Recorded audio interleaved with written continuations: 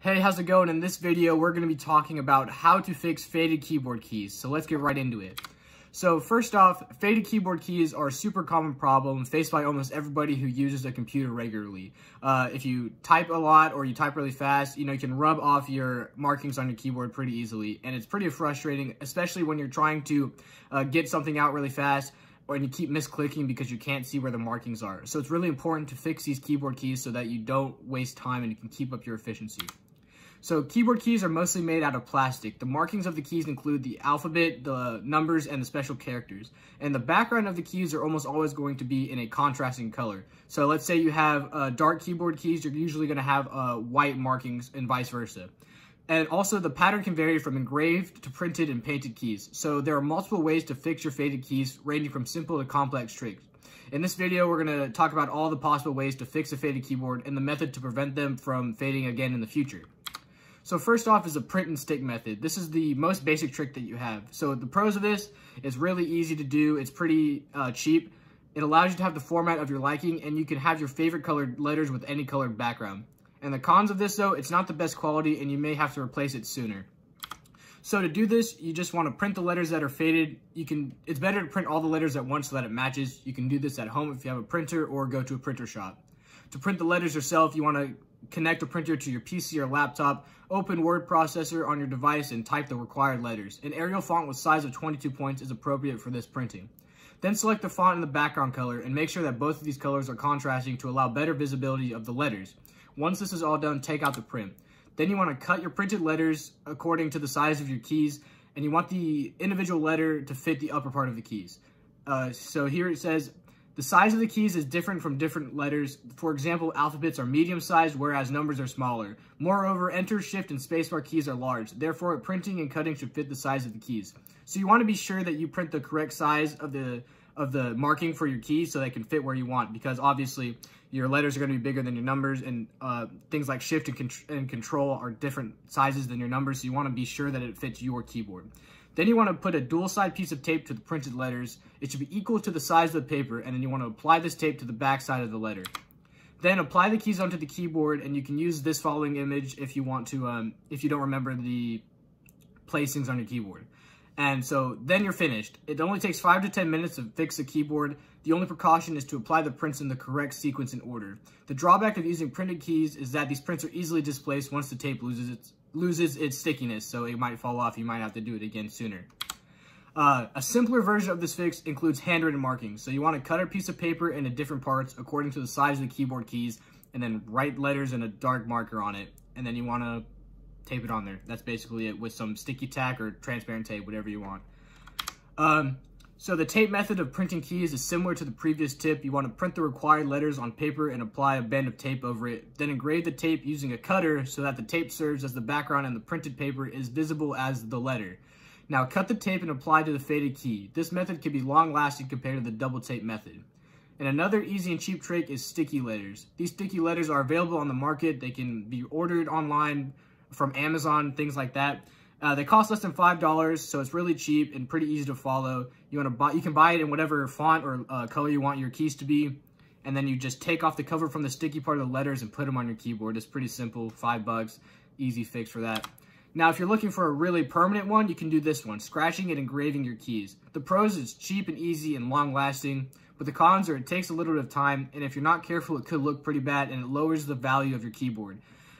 It's applicable for low-cost keyboards because scratching a keycap affects its appearance. If someone is interested in selling a laptop or PC, this method should not be applied because it will lower the resale value of your device. But if it is a long-lasting trick if it's just your personal device and you want to use that for a long time. So to do this, you want to gently take out your faded keycaps from your device, and you want to place them separately and mark which one, like what letter they are, so you don't get confused. Then you want to take a blade, knife, or essentially anything sharp that can cut things well, and scratch the respective letter on the key bar. The engraving should be medium so that only the upper surface of the key is scratched, so you don't want to go all the way through.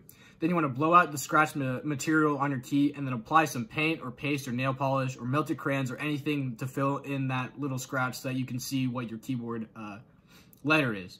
Then you want to let the paint dry, put the key back into the keyboard, and do that for all the keys that you are fixing.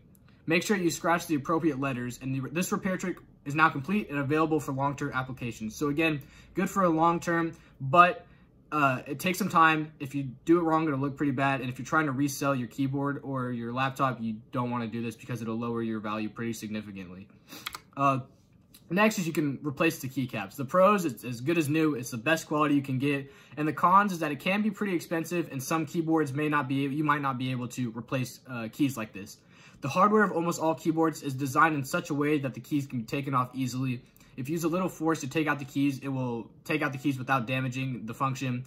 And the keycaps can be purchased separately from any tech shop at a pretty low cost. And another advantage of this trick is that you can buy the required keycaps individually. So if you're missing an A button, you can just buy an A button. You don't have to buy the entire keyboard.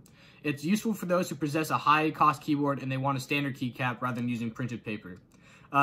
Keyboards with different patterns and styles are also available. The only precaution is to match the type of old and new keycaps to avoid any inconvenience. So you want to make sure it fits, essentially.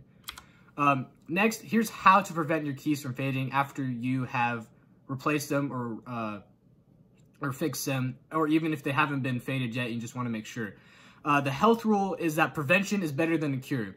It's also applicable for non-living objects. So to prevent the key bars from fading, there's better ways to do that instead of having to fix it. So this part of the video is going to be concerned with different ways to prevent erosion on your keyboard keys. So first you could get a keyboard cover. There's a great number of custom keyboard covers available on the market. They're present in different styles. They're usually made of transparent plastic, which allows visibility of the letters. And other patterns include colored plastic that has a lower sticky end and letters that are present on the upper end. So these covers provide good protection to your keyboard from dust and spills. It also prevents the fading of letters. They serve as a protective sheet. So it's basically a phone case for your keyboard. It's pretty good like that. You can always paint. The already present letters can be painted over to prevent fading from frequent use. Any coloring material can be used for this purpose. Some commonly used materials include fusion paint, nail polish, inks, whiteners, and other coloring paints. Although the painted colors don't last for long intervals, they can be painted over again with ease. Next is how to prevent keys from fading.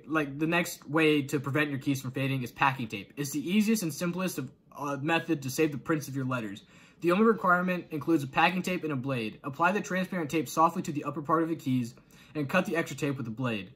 Make sure no extra tape is present. This transparent tape will avoid the direct application of fingers on the bars, and thus fading can be prevented. It also prevents the effects of spills on the keyboard.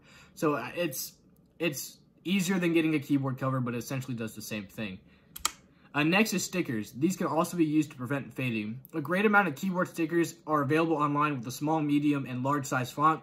Their style and colors are also available. These stickers easily stick to the caps of the keyboard and hide the original markings. So essentially, it's just doing what you would do when you print out things and put it on there, except it's before your keys fade. You just put it on there. Easy like that.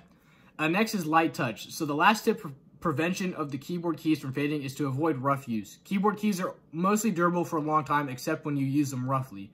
This rough use includes many things: striking your keyboard with some object, excessive dust, cleaning with detergent liquids, and frequent spilling of materials leads to quick fading.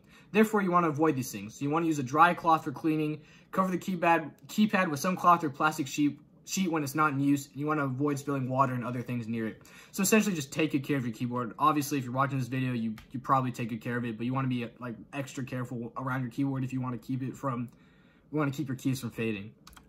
So in conclusion, I know that was a bunch to take in. So here's just a quick review of what we did. So first we did how to fix faded keyboard keys. So you want to print new keys and paste them back on. Buy a pack of keyboard letter stickers. Engrave the keycaps. Replace the keycaps. Paint over the key, or the touch wheel method, which is just being light.